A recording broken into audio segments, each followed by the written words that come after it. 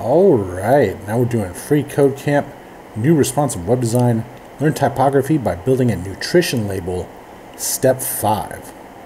So now we're going to create a body selector and give it a font family set to open sans with a fallback of sans serif.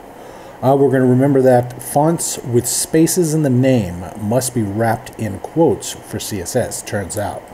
All right, so we're going to go body, and then we're going to do some curly braces, font hyphen family, and we'll set it to, since we got that nice little hint, open sans, and then we'll do a comma for the fallback and say sans hyphen serif.